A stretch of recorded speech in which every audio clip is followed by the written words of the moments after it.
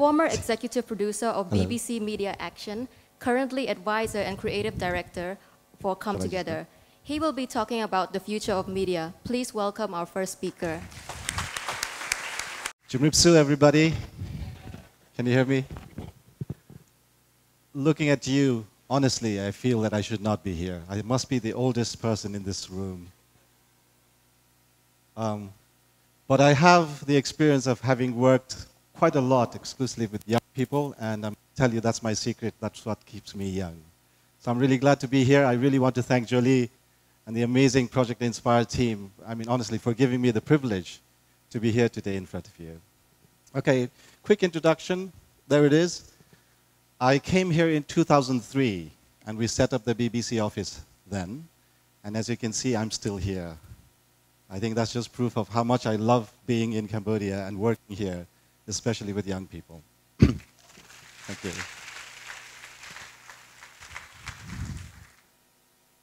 So I have a presentation here. Hopefully, we can finish it in the time that we have, and it's not too boring. Okay. Does that work? There. Hello? Okay. All right. The topic was given to us by Jolie, and we kind of talked about it yesterday, saying peace is such a big, it's such a vast topic, and how can we cover it in the short time that we have? So I think each of the three speakers, we split it up to talk about it in three different perspectives. Whatever is most useful to the audience here today, as young people, looking forward in your lives and questioning yourselves, what is the element and what is the significance of peace in your lives? And because we are all, in a sense, media experts, the whole thing is focused as, how can you promote peace or propagate peace through the use of media? All right? So the question is, first of all, what is peace?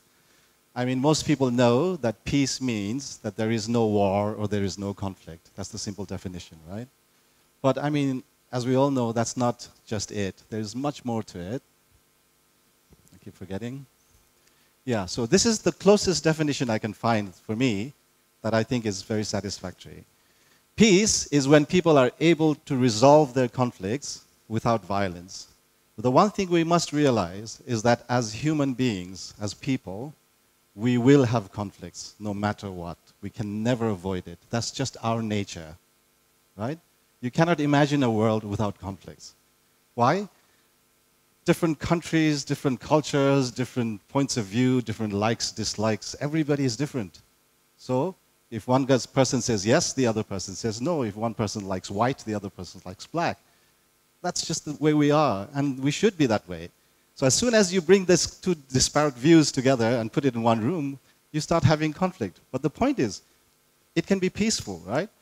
It can be peaceful if you can resolve that without violence. And that is the key. So I just want to ask you, we'll do a small test here. Okay. Ronaldo versus Messi. How many for Ronaldo? Raise your hands. How many for Messi? See?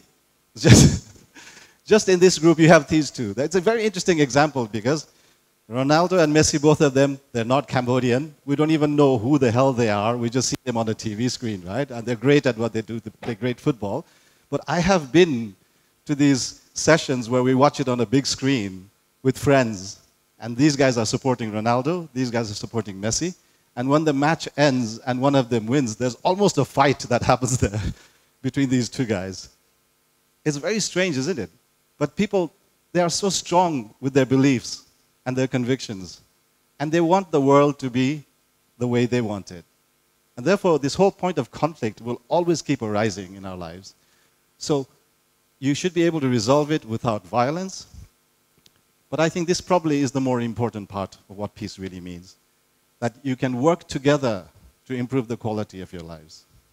So just say that there is no war happening in Cambodia. Cambodia went through, I think, one of the most horrific tragedies in the human history with the Khmer Rouge regime 40 years ago. Today, it's very peaceful. It's a past memory. But is it really peaceful in the way that you want it? Is it complete in itself? To be complete as peace, it should be that people should work together to improve the quality of your lives, right? So quick definition, move it on. Right. The other human quality is that we have to communicate with each other. We like to talk. We have to. It's a human need. We cannot sit silent, right? The moment you start opening your mouth and you have something to say, the other person has a different set of mind, different priorities, and when they say something back to you, the communication process starts. It can be very united for a while, or it can be very conflicting. So what happens is this. If two people are talking, they can have a fight, and they can resolve it themselves if they can. If not, somebody else, a friend, will come and say, hey, hey, hey, come on, don't do this, guys. And then they'll try to mediate, and then they'll resolve that conflict for them. But when you multiply it in a society or a country, you need a means, and that's what media is all about. You need a means to deliver that message or to deliver that point of view to a large mass of people. So media is what humans we have created in order to communicate these things in a large setting, right? Yeah, so the root for the word media comes from medi, and it means middle. So mediator means somebody who's in the middle, who mediates. But there's a very interesting connotation to this word, especially if you are a person that works in media, and it is your role to produce it for the benefit of your audience. We'll talk about it later. So, as we know, media, everybody knows it. We know it from mass media, we know it from broadcasting, the electronic media, like television and radio and print, is magazines and newspapers. And now the internet has stepped in and kind of disrupted everything. We also know it as interpersonal media, posters, pamphlets, things people put in your hands, or big billboards that are trying to send you a message, or advertising. So the thing to know is it doesn't matter whether it's broadcasting, you're reaching out to a large mass, or a smaller group of people. Media has always been, and that's because we created it for the benefit of humanity. It has been governed by a set of principles. And I think how many of you here study journalism? Yeah, so you know this by heart, right? This is your Bible, this is what you follow. Media has to be, and these are the principles that we agreed on when we created this beast. It has to be truthful. It has to be accurate. It has to be objective. You cannot put your personal views into it. You have to watch it from a distance. It has to be impartial. You cannot take sides. It has to be fair, and it has to be accountable. Meaning the person, a journalist who prints something, has to be accountable for what he's printed. In case he's made a mistake, or he's been biased, he has to take responsibility for it, all right? So, guided by these principles, then what does media aim to do? Basically, that's what media aims to do. We all know this. We want to inform people, we want to educate them, and we want to entertain them as well. And it's a bit unfortunate, but in today's time, especially with young people, the priorities have shifted. First, they want to be entertained, then they want to be educated a little bit, and they want to be informed about what's happening. It doesn't matter. But the sort of culmination of all those things, the core thing that we really want is to make an impact on society by educating, entertaining, and informing. So how do we do it? All right, who recognizes this? I think all of you are almost too young to recognize this picture, but I can see some people smiling. All right, I think this is explained easier when you see this. We are the world. We are the children. We are the ones who make a brighter day. So let's start giving. There's a choice we're making. We're saving our own lives. It's true, we'll make a better day. Just you and me.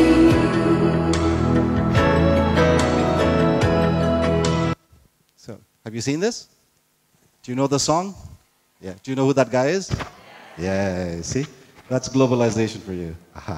This happened a long time ago. This was in 1985. The problem was in a country in Africa called Ethiopia, they had a huge famine. Famine means they could not grow enough food, and people were hungry, and they were dying of starvation. It was their problem, really. A lot of media covered it, BBC and all these. It used to come on television and in the press. The world reacted to it as we do today when we see there's a bombing in Baghdad, or there's mass killings in Nice or whatever, what do? We say, so sorry. We change our Facebook profiles to reflect, our sorrow, change it to the flag of France for a while or something. But that's it. It's a very passive reaction to what you see, what's happening in the media. What happened was, this bunch of American singers, basically, Michael Jackson and his friends, Quincy Jones and Lionel Richie, they just got their friends together, all the singers, and those are the best singers of that time, the most famous, in one room, in one studio, that's it, one day, and they recorded this song. And if you look at the video, this is so old, yes, but even then, it is the most simple thing to do. They just came into the room, there were some cameras, and they shot it. It's production-wise, it doesn't look glossy, it doesn't look fancy. It's nothing that any young kid cannot do today. But what they did was they brought that quality, that number of people into the room. They made a song, and when it came out on television, it wasn't people just were entertained by the song. Yeah, they loved the song, it's a really great song. It was on the top charts, on the billboards and everything. But what the people got was the message that there is something happening very far away from us, and yet as human beings living on this planet, we are probably responsible in some way to be able to help our other fellow planet dwellers. And so it created a huge media thing around that. And then they did lots of projects, etc., to help Ethiopia reduce its famine, etc. Okay, so in the same way, I worked for the BBC as the executive producer for all these years, so I tried to do a little bit of that. Do you know what this is? Have you seen Snaimbun? Okay. Have you seen Loimbun? Oops, sorry. Yeah? How many have you seen Loimbun? Okay, so you know. So these are programs that we created for the youth, by the youth, to try and get them to feel that they can do something in their society to make a difference, right? So, what did we do? Okay, so one of the things we said, we were just beginning to figure out what should we do with Loimbun. It was a planning stage. And I said, okay, if we want to talk to young people, let's try and inspire them somehow. And they said, how? I said, I came up with the craziest idea. I said, let's break the world record for something. And everybody said, how can you do that? Breaking the world record is not easy, right? And to tell you the honest truth, it was one of the most easy things to do. So this is what we did. Play video?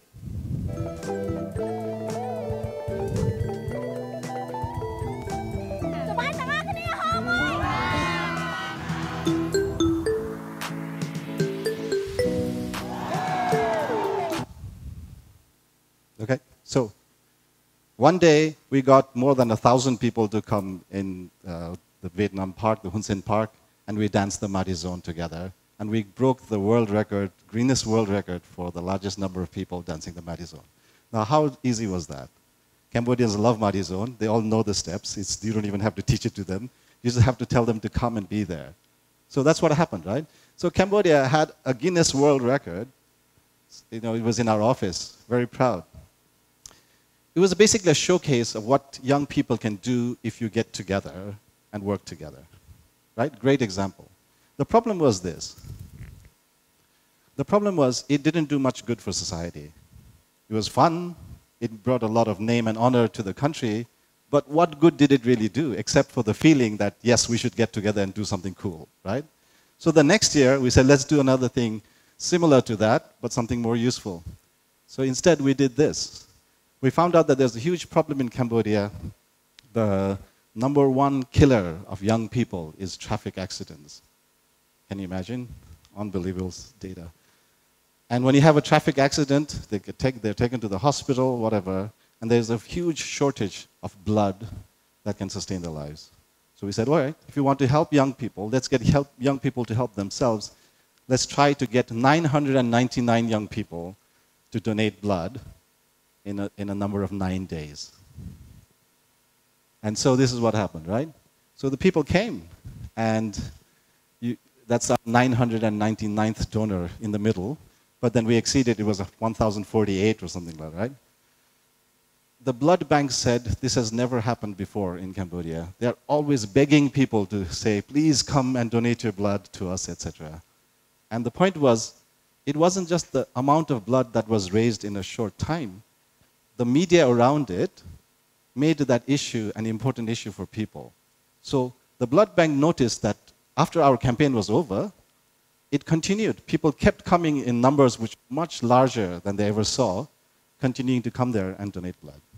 So when you're talking about media for peace, media for helping society or changing the world in some way or the other, these are very concrete examples right from Cambodia. So all of that was not possible if we hadn't utilized interpersonal media.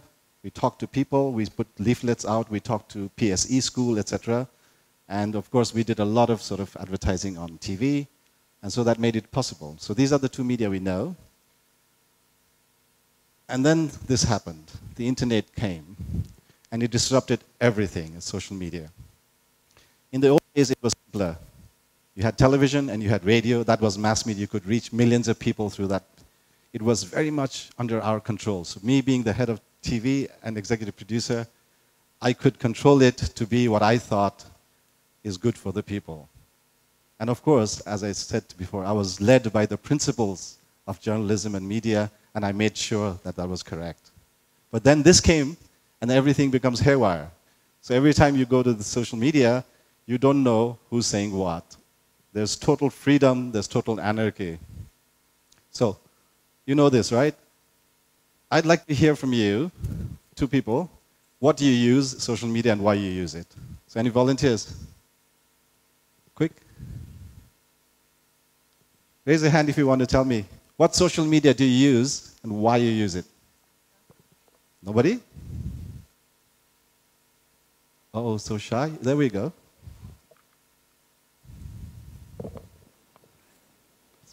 My name is Daro. I use Facebook to keep in touch with my friends and also check some update news and also watch what my friends doing every day. Yeah.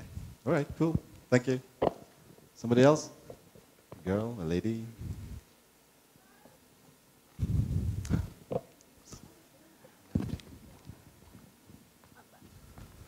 My name is Watai, and for social media, I use Google. And most of you here may use that too. And the reason why is that Google is the most worldwide one, and it contains any information that regarding any educational knowledge or even any documentary in the world as well. So thank you. Thank you. Very good reasons. In a public setting, this is what people say. And both of them were very good reasons. I use this for information and updates on what my friends are doing. I use it because there's a lot of educational information. The reality is this. They actually use it just for fun a lot of the times, and they just waste time on it, right? So, social media has been called the weapons of mass distraction because people spend so much time, and there's so many of them. There's not just Facebook. One person will have a Facebook account, a Twitter account, a Tumblr account, a YouTube, whatever. And I personally have seen, when working in the office, of how much time people spend on those platforms. Sometimes I think it's very useful because they get a lot of information they wouldn't have otherwise. A lot of the times it's a huge waste of time. Anyway, so I think one thing we need to realize is the difference between traditional media and social media. Traditional media, as I said, was very controlled. It was usually owned by the government or some big private company, and they decided what to tell you, how the world was. And suddenly social media came up. Now everybody is a journalist. Everybody is a media person, right? Everybody's got a mobile phone that can shoot video, and you can record stuff.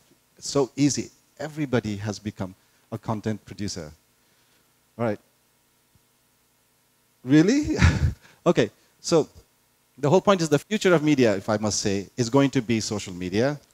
Whatever you're doing is going to expand exponentially into the future. The technology is going to improve, but to end my presentation, it doesn't matter what the technology does. The core principles of media go right back to what I said right in the beginning, that you have to maintain the core principles of good journalism and media to keep it useful for the people. Thank you very much.